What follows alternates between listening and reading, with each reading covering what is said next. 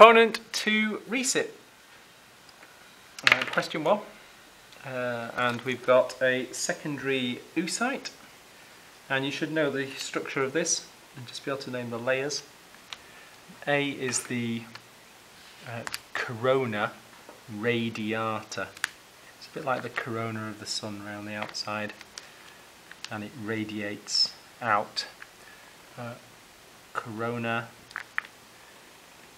radiata. And these are made from granulosa cells. And the layer inside, zona pellucida.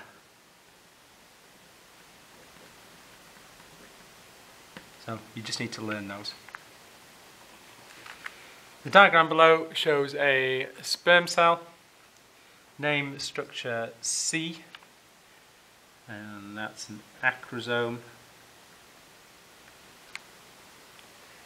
And the role that structure C plays in fertilization. So what does the acrosome contain? And this contains enzymes, hydrolytic or breaking down enzymes that are going to break down the barriers for the secondary oocyte. So contains hydrolytic enzymes. And what are these going to do for the second mark?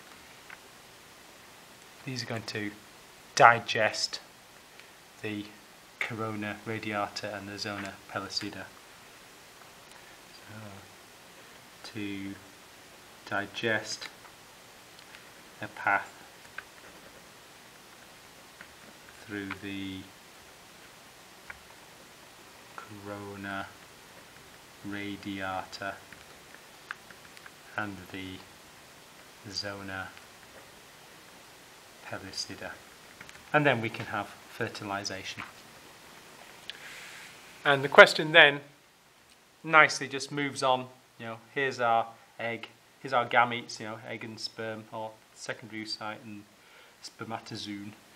And then after fertilization, what happens? Well, cell cleavage is one of the first things that happens, and that is just the dividing of this zygote to form new cells. So after fertilization we get a zygote, and then this divides and divides and divides. So dividing of the zygote, you can, in the mark scheme it says early embryo, but try and use the right term, zygote.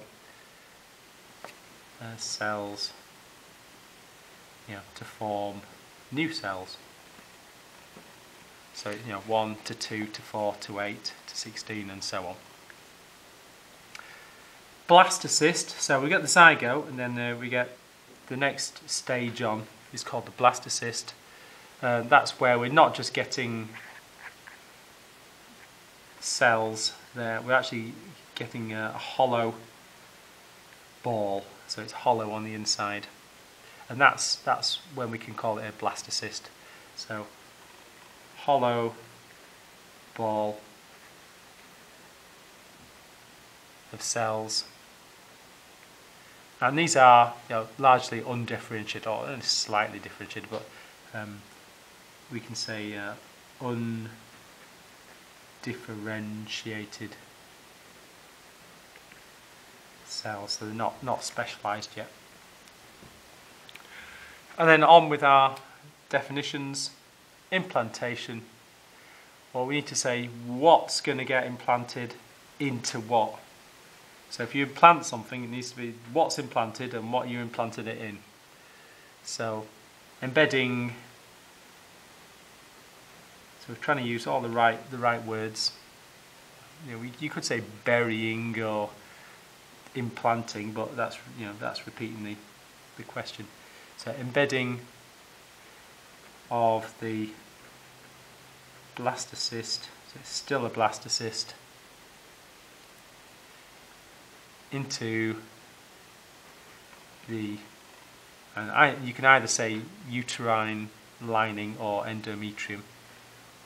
Endometrium of the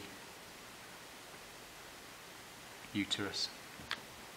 So hopefully a pretty straightforward 8 marks there.